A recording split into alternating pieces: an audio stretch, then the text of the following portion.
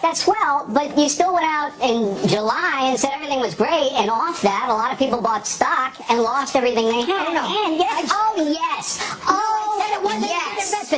give me any of that. We just heard the words. You didn't say that? You want me to play it again for you? You didn't listen to it. No, I listened to every word you said, and I have the transcript right here. I said it wasn't a good investment. Yeah, and you said going forward, we're going to be swell. From August 07th to August 08th. Look, stop the BS here. Stop the crap. From August 07 to August 08, under your tutelage, this industry declined 90%. 90%.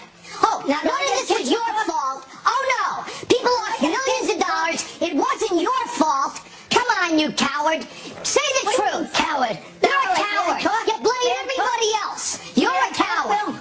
Here's the problem with going on your show. You start ranting, and the only way to respond is almost to look as boorish as you. But here's the facts. I specifically said in the quote you just played that I didn't think it was a good investment. I wasn't telling anybody to buy stock. I said it wasn't a good investment. Secondly, I wasn't presiding idly over this. I was trying to get the regulations adopted. Look, we got them adopted in May. Bottom line is, you're there 2 years. Bottom line is, stock drops 90%. Yes, in any private industry, you're out. In any private concern, you're out on your butt. But not here in the federal government. You can come in and make every excuse in the world, blame everybody else in the world, and then call me I'm not getting bullied by your ranting. You can rant all you want. You're not going to shut me up. The problem was that we passed in 1994, in fact. Now we're back to 1994. Yes, this is bull. This is why Americans don't trust the government. No, this is why your stupidity gets in the way of rational discussion. The fact is, it was in 1994 that we passed the bill to tell the Fed to stop the subprime lending. We tried to get them to do it. The first time we were in power again in 2007, we passed the bill to regulate Fannie Mae. So during the 2 years, you tried to put a happy face on this in July. You tried to put a face, and now you won't know. Look, at least Cox is man enough.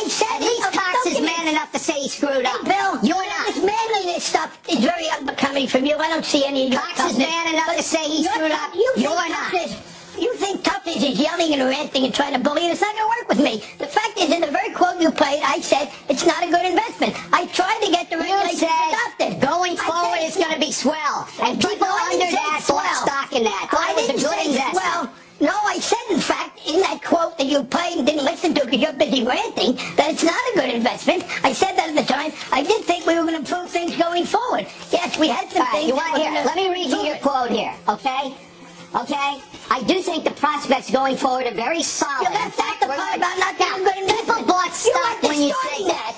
Bill, you're lying by your... This is what you said. Not lying. I played it and I read it. What about the part where I said it wasn't a good investment? You said it's not the investment right now, but going forward, this is going to be solid. Right. And you don't buy it right now. I didn't say solid. I didn't say swell. You distort consistently, and you think ranting and raving. You don't want to talk about 1994 like no history is relevant. The fact is that you had a problem with an administration, conservative, so... I know. It's all the conservatives, it's all the Republicans, and not you. None on you.